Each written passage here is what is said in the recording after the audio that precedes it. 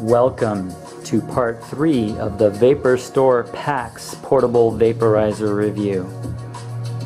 We are now going to demonstrate how the PAX works and functions. Start by turning it on by pressing the mouthpiece. Purple indicates it is heating.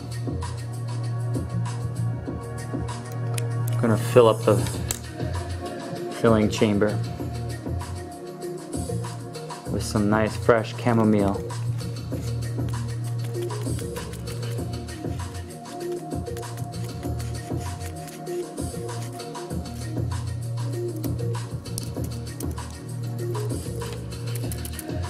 You can already see it's starting to steam a little from the heat.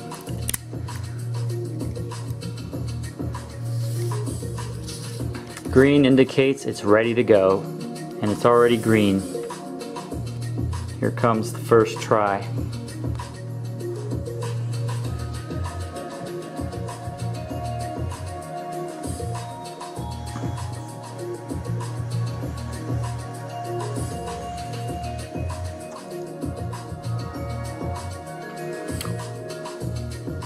First try had a nice flavor to it, nice fresh taste.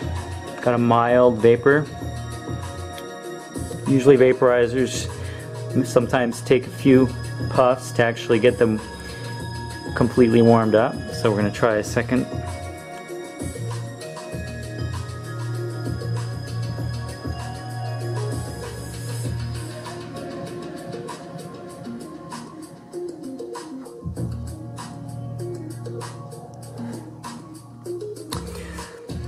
Got a little stronger flavor this time.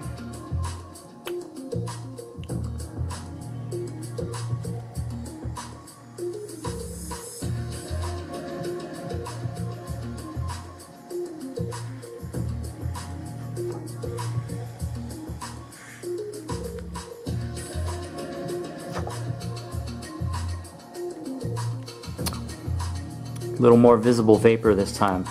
And try turning the heat up to the highest level.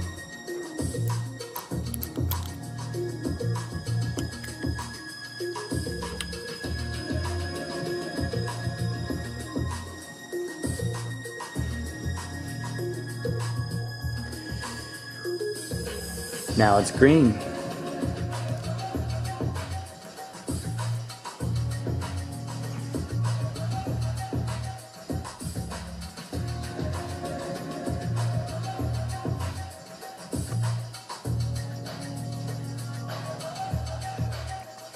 Oh yes, definitely got some visible vapor. And it tasted very good. No burning taste at all.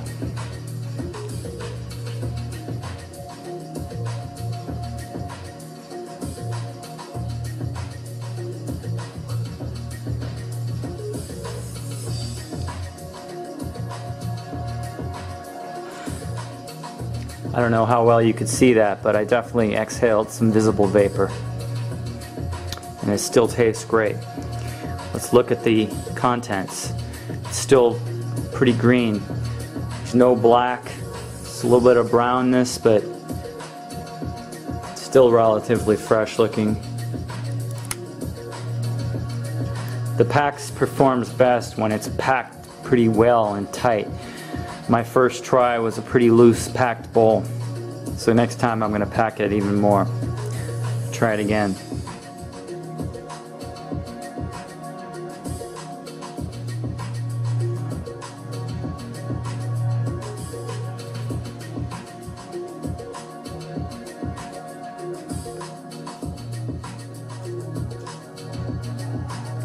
Wow, that was a quite a little cloud there. Quite impressive for such a small handheld device.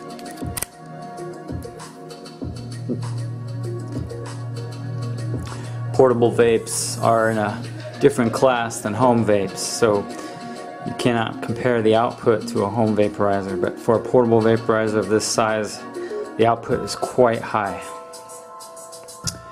Thank you for watching the PAX demo.